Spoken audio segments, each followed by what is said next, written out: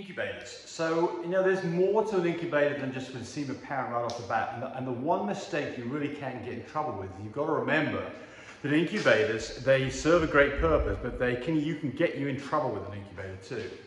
So, just to kind of give you kind of a brief outline, what's an incubator? Well, it's an enclosed space that you can control the temperature in, so that you can then maybe add oxygen or things for breathing, but primarily you can add heat. Remember, you cannot cool in an incubator, and that can get you in trouble, and we're going to talk about that here in a moment.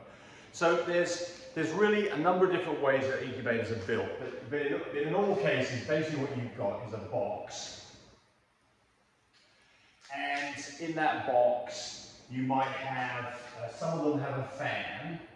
So a typical way of doing this is to have a fan that then blows air into the chamber. And you might have a kind of a duct here that pulls air in. So basically air is coming back in, flowing around, and then you have some kind of a heat source in here. A very common way of doing this, and an inexpensive way of doing this, is to simply put a light bulb in there. Light bulb. So here's a light bulb. And the air passes through the light bulb, across the light bulb, blown back into the container, and then you'll have some kind of a temperature sensor in here. So we'll have a temperature sensor in here, and that basically goes to some electronics, and with that it controls the light bulb and the fan. All right, straight away. Right, and then of course there's going to be something with a lid on the top of this thing. And there's a lot of incubators out there that work exactly that way, and that's fine. There's a couple of things I don't like about that. That is that you've got this fan that can get plugged up with hair and things from a puppy, or dirt, and the light bulb itself can if you drop the whole thing, the light bulb can get damaged and not work, and then you're in trouble. But that's okay. So then what you have, of course, is your puppies would sit in here, and with this kind of a system, you are controlling the temperature of the air inside. So what you're doing here is this space here, you're controlling the air temperature, so that you're controlling the air temperature. And it's important to realize the difference between different techniques, but that controls the air. So remember here, air temperature, that you can go put a thermometer inside this, and it should be the same as what's on the display. And what temperature you're going to set this to, I don't know, because I don't manufacture that kind of a incubator, but it's going to be something around 85, 90 degrees. That's just a guess. You've got to go look at the instructions of your particular incubator so that you get that right. Okay, and certainly one can just go ahead if you want to, and you can put a thermometer in here. And that thermometer should be the air temperature, which should be the same as what's written on this thing. So if that means 85, you expect this thing to come up with 85. Good, straightforward, nothing wrong with that. All right, okay. So now another way of doing this is that rather than heating the air temperature up, you have a light bulb inside the container. And that is just doing a horrible job. She does the window exercise job. Okay. Sorry about the smudges there. All right, so the next idea would be, and people who may be constructing on a home might build one this way. The very first ones I built 15 years ago were built this way. So now you have the container again, and the lid on, and you have a light bulb in here. And you can control that again. Now you've got a thermometer, and you've got some electronics that controls this whole loop. So now this light bulb radiates heat. And not crazy about that, because now you definitely got places that are hotter and colder. A puppy that's here is closer to this, different than a puppy is over here, so it's hard to really control the temperature in that. And for that reason, I really don't like that as a solution. Another way of doing this is this. And I built something like this when I was first investigating ways to do things. You had a floor, and you stuck a light bulb down here. There's your light bulb. And then you have a temperature sensor in here, again with some electronics that controls that. Now this gives you a slightly more, rather than having radiated light, it generally heats up the whole floor. And some areas of the floor are going to be hotter than others. I prefer that. Okay, so that's fine. So now we're going to talk about the way we build it, and then we're going to talk about differences.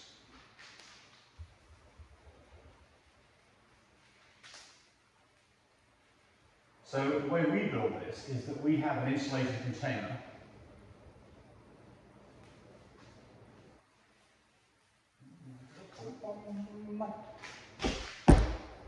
Here's one right here. Insulated container with a thermostat in it. And what that has, you can't even see that, sorry. What we use is an insulated container that has a thermostat and you can see the temperature. And then it has a heat plate that's installed in the floor. That's for a large incubator. We've got one for a small incubator.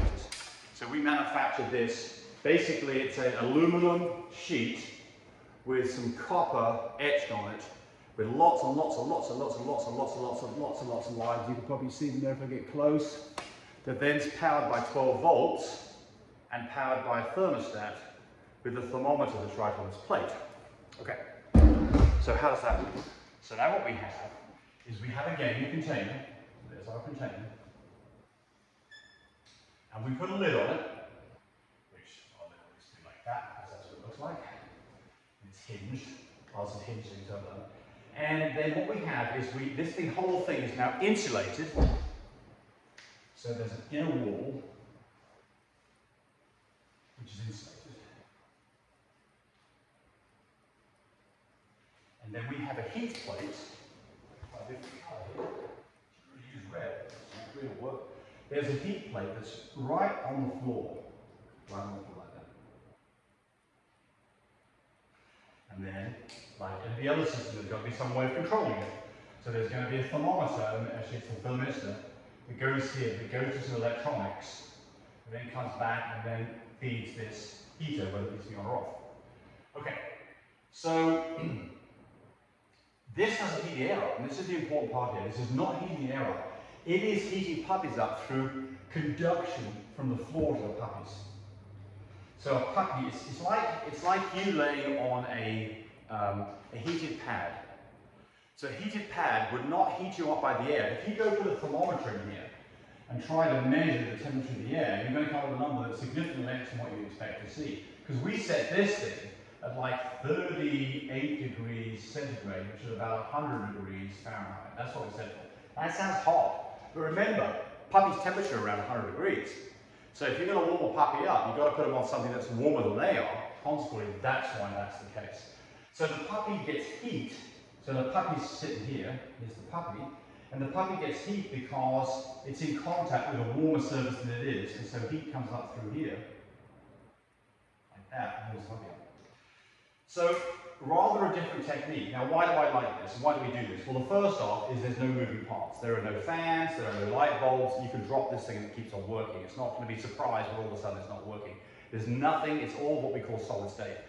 No moving parts. Now the whole inside of this thing is completely isolated from the outside world, which means that you can put bleach in here and clean it out. That's another great point. And then another part about this is this whole thing with our system runs on 12 volts. So you can now plug this into your wall outlet with an adapter. So it runs on 110 or 220 volts. Or you can get rid of that and you can plug in with a cigarette lighter in your car. So now it's truly portable. And most of the systems out there are not, because they run on 110 or 220 volts. So this will run on 220, it'll run on 110, it'll run on 12 volts. Great. All right, so now I want to point out some important points about what is going on here. You've got to remember that in all incubators, not just this, but every incubator that you buy, they do not cool down. All they can do is add heat. I mean, there may be some out there, high-end stuff that's in hospitals for infants, maybe those kind of things can cool down, but pretty much everything you're going to buy, let's square this camera up. Everything that you buy for puppies, kittens, budgerigars, squirrels, parakeets, and all these systems are used for lots of animals at the zoos, you don't cool down. So that can get you into a problem, and that's why you need to pay attention, because if it's a hot day outside, and you've got a lot of radiating energy coming in here, it's putting heat into this thing, you can potentially get this inside the box too hot. The thermostat won't tell you that, because the thermostat is right on the heat plate, and the heat plate is not getting any hotter. It's the airspace that's getting hotter. If you've got a lot of puppies in here, they are also generating heat too, and they can raise the temperature.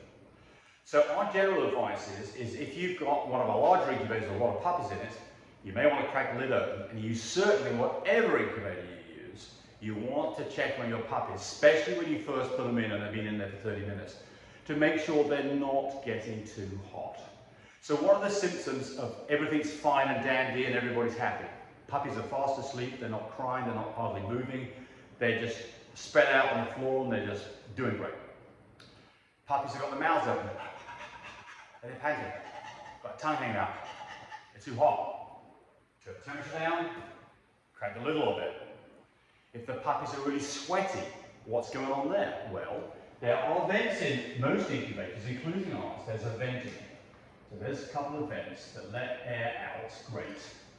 But when puppies are in here, lots of them, they're breathing, and just like you, if I put you into a very small enclosure, you would breathe out vapor, air, or water molecules, and you would end up being sweaty.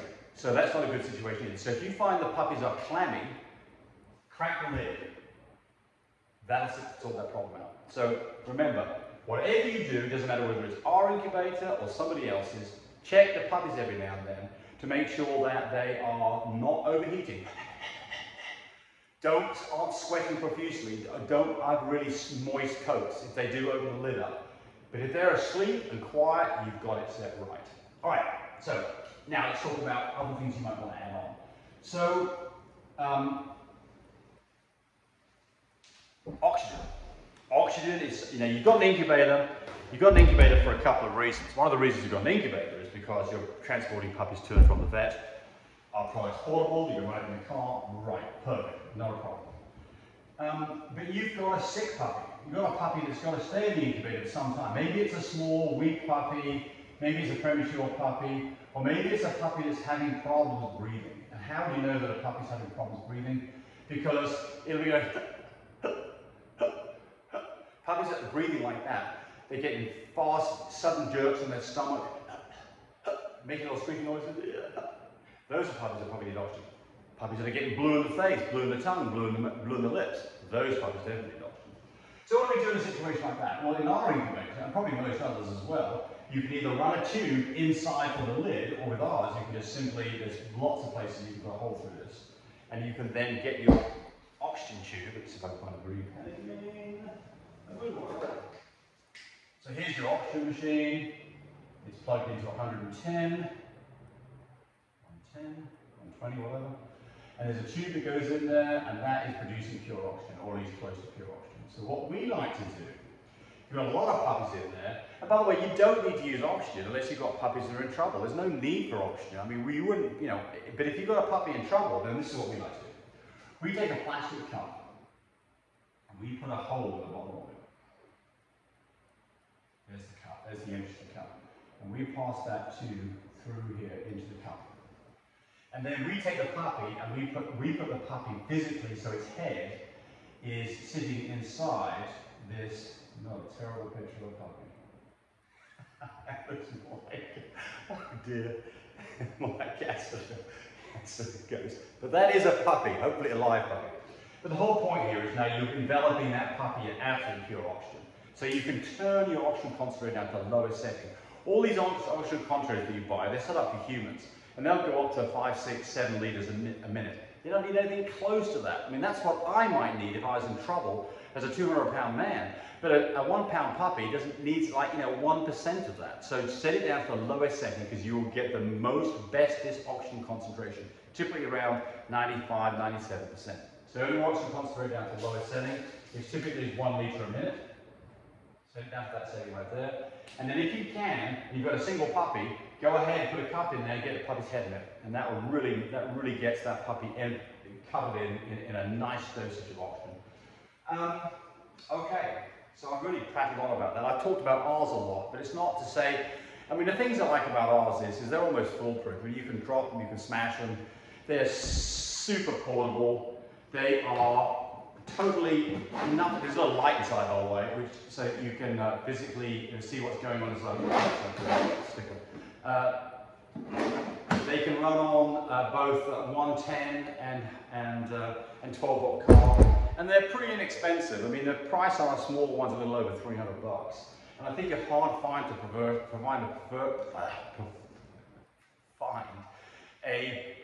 a commercial incubator that comes close to that price with all those features. But the takeaway on this is be very careful about making sure that your puppies don't get too hot, because they can. And the only way that you can control that is to open the lid, turn the temperature down. And that's something that can happen if you've got really hot weather or you've got a lot of puppies inside here. So this small unit, as far as Frenchies are concerned, I've had 10 newborn Frenchies in here. They're packed in there pretty good, but they've got room to move around, or I'll just go asleep. And I mean, when I go home, I put it on the central console of the car, plug into my cigarette lighter, and then I monitor it every 10-15 minutes and just make sure that everybody's quiet. I mean, if somebody's starting to make some noise in there, that's time to open it up and see what's going on. If it's been very quiet for the last 20 minutes, that's another reason to open up and make sure everybody's okay.